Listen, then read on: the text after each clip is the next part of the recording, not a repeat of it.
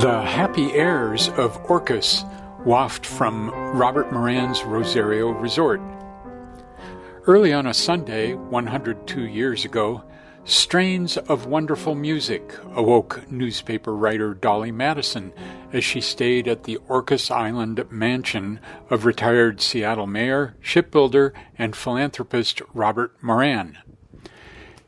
Hazy visions of heaven, with its choirs of sweet singers and golden harps, arose, she wrote.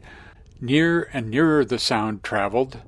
The faint notes of a pipe organ became discernible. The music grew louder, then louder. Phrases were recognized. Suddenly, an avalanche of sound pealed forth. Low, deep notes, the warbling of birds, then the snatches of happy airs. Her senses did not deceive her. Routinely, Moran manipulated player roles to create sunrise sounds on his 1,972-pipe German organ, an Aeolian after the god of wind. The 1913 instrument still weaves magic in the 5-floor, 117-year-old Shangri-La that Moran named Rosario for the nearby strait. Expanded and run as a resort under several owners since 1960, it's again for sale. The Bartow family of Anacortes seeks an entity to implement a 10-year Seabrook-Suncadia-like redevelopment while retaining Moran's vision and integrity. Moran, 1857 to 1943, forged an impressive, if improbable, existence. Born in New York's slums, he arrived at Yesler's Wharf in Seattle at age 17 with only a dime. 7 years hence, the entrepreneurial machinist founded Moran Brothers Dry Dock, which over 2 decades built steamers, barges, and the USS Nebraska, a battleship active from 1904 to 1923. Along the way, Moran won 2 one-year terms as Seattle mayor, straddling the city's devastating Great Fire in 1889. Though lauded for swift recovery measures, Moran later deflected such praise.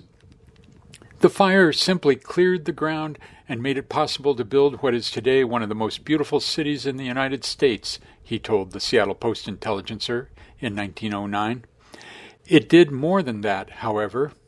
As the electrical engineer would say, it put the peak load on its citizens, morally and physically. Moran was facing his own challenge of destiny. Told by doctors at age 47 that he had 6 months to live, he left his Seattle empire and in 1906 decamped to peaceful Orcas, the gem of the San Juans. There he bought thousands of acres and carefully built his waterfront Rosario estate in the new landscape amid family and frequent guests, living to age 86. Guiding him were the hand-hewn arts and crafts movement, his long-held shipbuilding sensibilities, and a deep respect for nature, which inspired his donation of what became next door Moran State Park, including the breathtaking 2,400-foot Mount Constitution. Who will carry on Moran's life-enhancing showpiece? Perhaps they will only need to experience its music. In our first then photo, dominating the Rosario Music Room circa 1921, is its 1,972-pipe Aeolian organ, hidden behind non-functional, decorative mahogany pipes. Here, visitors enjoyed daily organ concerts directed by Moran. At center above is a stained glass depiction of Belgium's Antwerp harbor that Moran commissioned. In our second then photo, this southwest-facing view is from the 1920s. Moran's Rosario 5-floor mansion, situated on the east leg of Orcas Island, overlooks Cascade Bay. The island's west leg is in the background. In our third then photo, Robert Moran in 1889, while serving as Seattle mayor in the year of the Great Fire.